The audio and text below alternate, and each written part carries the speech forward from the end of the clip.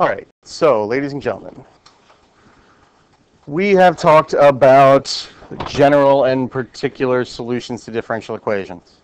Okay, so for example, if we were to look at a family of curves, so if we have first of all, we have general versus particular.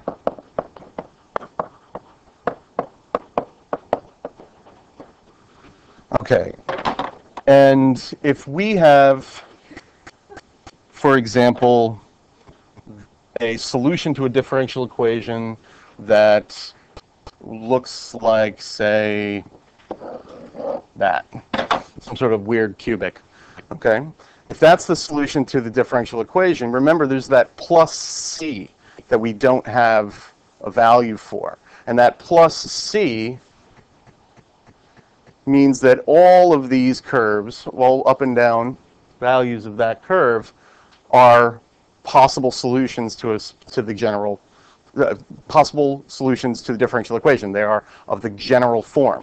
So if we had, if y is equal to x cubed plus 3, now I have a particular solution, but without the plus 3, and I just have plus c, I have that whole collection of possible curves.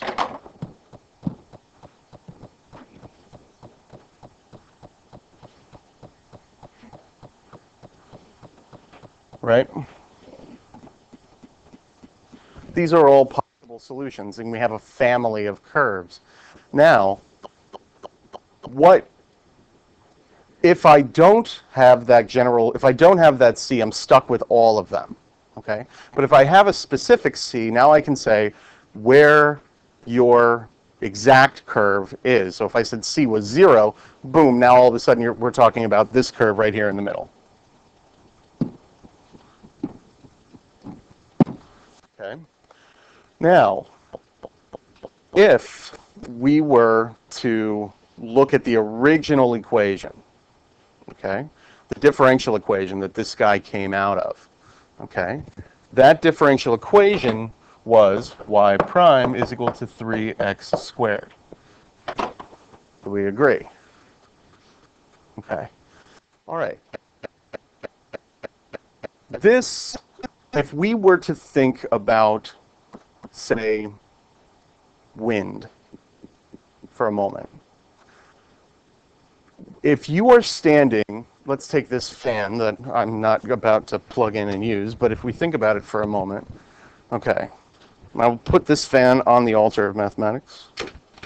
Okay, now, if I turn this fan on, Elena, who is sitting directly in front of the fan, is going to feel wind directly at her, okay? But me, standing a little bit off to the side, I'm not going to feel direct wind, right? I'm going to feel wind coming from that direction, but it might be going past me, okay? It might be circling and swooling around as it goes throughout the room. And the closer I get to the center of the axis of this fan, the more direct the feeling I will get. And if I'm standing directly to the side of the fan, I might not feel any wind at all. Okay? All right. A slope field is a way of visualizing the general solution to a differential equation. Okay? By looking at a grid of points, what we're going to do is we're going to look at this and say, all right, if I was standing at the point 1, 1, what would my slope be? Okay? Because if we look at let's just pick a different equation. Let's just say y prime was equal to x squared all over y. Okay? Let's look at that differential equation. Now, what we're going to do in order to graph the slope field, guys, is we're going to walk through the points. We're not going to nearly do so many because obviously there's a lot of points here and we don't want to go into all of that. But we'll do a handful of points. And when you guys get the homework assignment, there's only like a dozen or so points that you're ever going to have to do. Okay? So what we do is we take the differential equation and we look at the coordinate. And in this case, we're going to look at the point 1, 1. And we go ahead and we plug in the coordinate into the differential equation. And we get spitting out at us the slope at that point. So y prime is equal to 1 squared all over 1. So the slope at the point 1, 1 is 1. And that's how we describe it. We don't want to draw, a big long line, the tangent line, but the tangent line's slope would be 1. Okay? Now we go over to the next point. Y prime is 2 squared all over 1.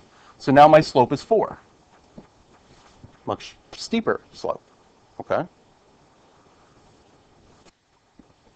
And obviously, now let's just do maybe this point up here. Let's do that guy.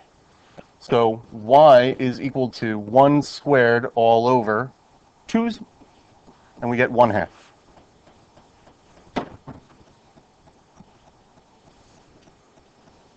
All right. What would the slope be right there? 0, because it's going to be 0 squared over 1. And in fact, what can we say about, can we give it some more points? I mean, like, we know, what about this one right here? That one's also going to be 0 because x is 0, right? What about the slope along the x-axis? Undefined. I'm just going to do a few points here. I'm not going to do a heck of a lot, right? What about the point at 2, 2? Would be 2.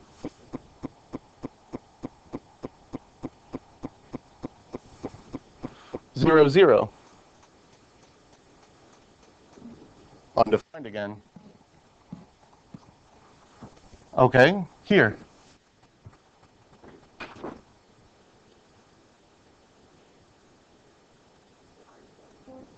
One again.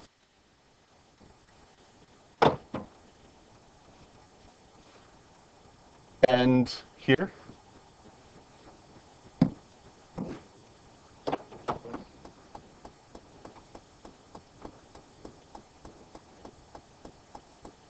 So x is -2 all over a y value of 1.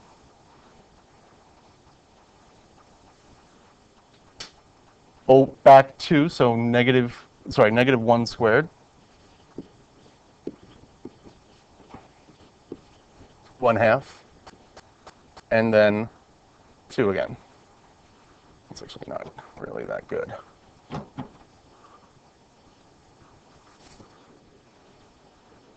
Okay. Now let's look at some negative values. These are still going to be 0. Now when I'm here, I have y prime is equal to -1 squared all over -1. And now I have a -1 slope now.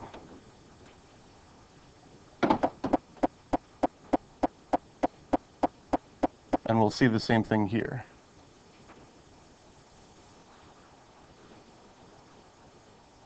Okay.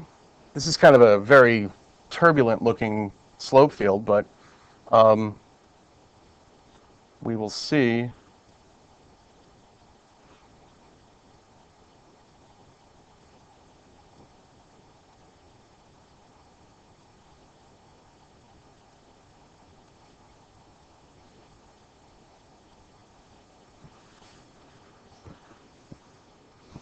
And basically what we're creating is we're creating kind of like a wind pattern that would be experienced through the field. Okay, like what would the slope be throughout this graph? Okay, so let's do one a little bit more for real. Okay, while I'm at it, I'm going to go ahead and print some line graph for you. Hold on. All right, so let's take, for example, this is one from the homework, the one you've already turned in and been given back. Okay. Actually, you know what? That one's not going to be nearly as exciting of a slope field. Can I change it? Let's just do this one. Okay. It's a much nicer looking one. So rearranging.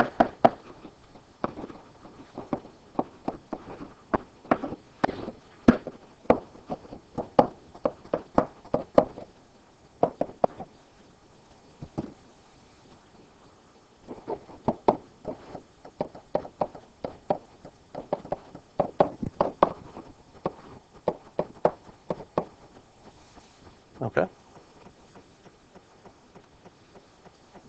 So that's the general solution to it. I hope we all got that when we were doing the homework.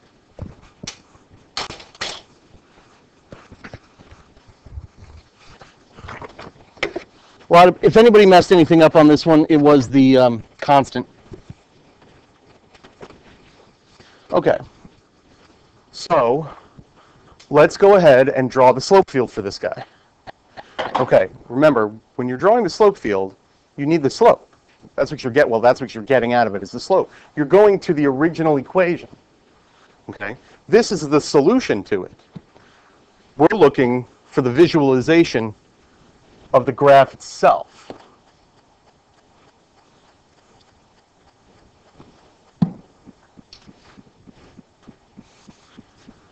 So I have some dot paper for you.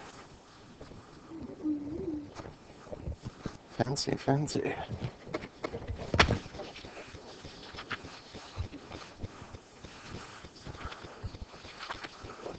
Should be enough for everyone to have 2 sheets. Yeah.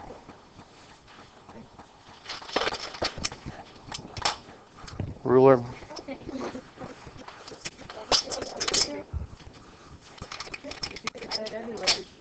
All right, so if we're dealing with the general solution, y prime is equal to xy, okay? First of all, don't use this entire sheet for a single graph. You're going to waste it. We're only going to be doing a small area. We're only going to be doing a small number of points anyway. So I would just say, like, go out 3 and make it a 3 by 3 by 3. Oh, sorry, 3 by 3. Okay? So we're really only going to care about that much. Okay? We don't want to be doing this for the whole page. It'd be a waste of time. And also, once your slopes begin to take on reasonably large integer values, it gets it a little bit harder to see what the heck is going on. Okay? Like, what's the difference between looking at a slope of 5 and a slope of 10? They both look really steep, right? They're both hard to tell. So, what's the slope at 0, 0? 0. Excuse me. And in fact, we can say that that's the case for all of the things that multiply together to get 0. True? Okay. And now, as we go through this, we'll see this has a slope of -3, -2, -1, +1, +2, +3, positive,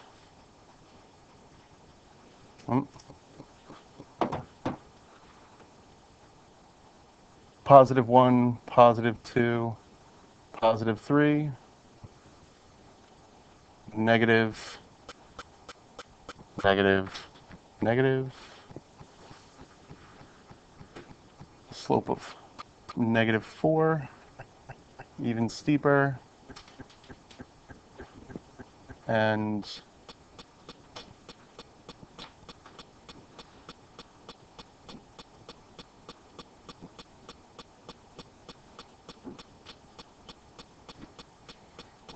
see, like I said, after a certain point, they start looking alike. It's hard to do.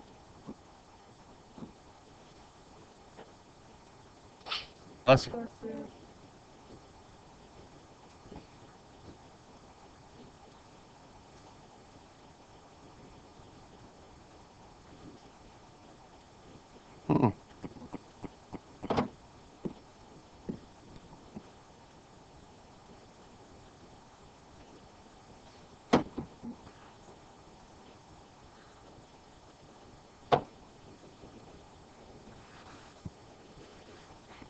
Okay, so you're looking at this kind of weird looking graph, okay?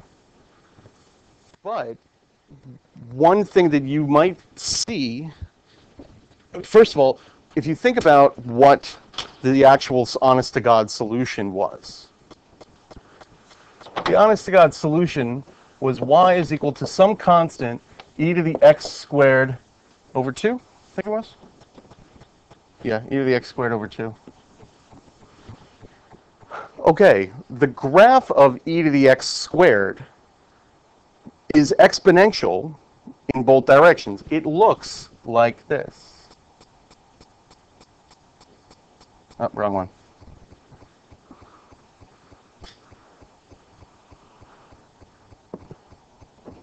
It has an almost parabolic shape to it. And depending upon what that constant is going to determine what curve we're actually dealing with. And if you were to actually graph that, and I'll try and do that on the computer here.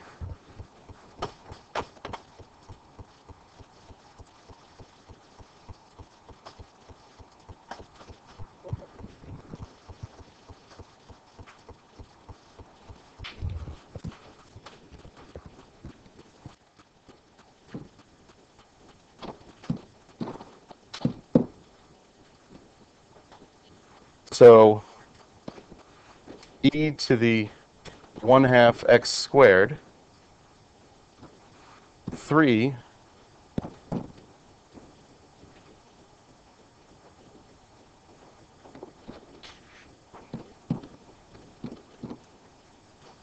Okay, so what I've done is I'm using 3 different b terms, right? 1, 3, and 20. And notice my use of y1, instead of rewriting the whole darn thing, okay?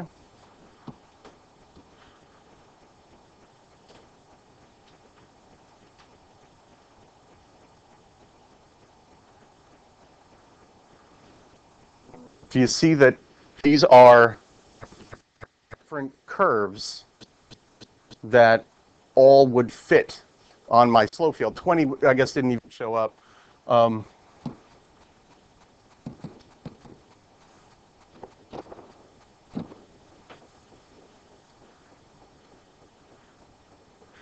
So the solution is visible in the slope field as kind of meandering through it. If like you were to say, for example, take a small feather or a piece of small paper, confetti, and put it into that wind, into that fan's breeze, you would see the path that it would fly away. That is a solution in that regard. In that basically we are visualizing. You can't see the wind. It's like if you've ever seen smoke trails, like they do in when they're using wind tunnels. Trying to find the aerodynamic. Guys, I don't know what y'all are talking about, but we're having a conversation over here. If you have a wind tunnel and you're trying to see how wind goes over, say, a model plane or some other, like a car, that kind of thing, so you can map its aerodynamic contours, you have that wind chamber, the car in it, but you can't see the wind, so they use a smoke trail, and that smoke trail flies over the car, and that basically is the same kind of effect that we're looking at here. Come on now.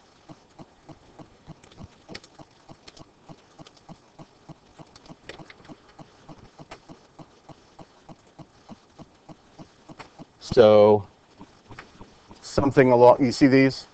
Same idea going on in here, where you have the curves going over, in this case, an airfoil. And those would be different solutions, in a sense. Okay, what we're doing is we're modeling the family of curves, and they all basically take on the same general shape. But obviously, as you see, the further you get away from the airfoil, there's less of an effect. Okay? All right. So slope fields are actually pretty straightforward. There's not a heck of a lot in there. And I'm just going to say,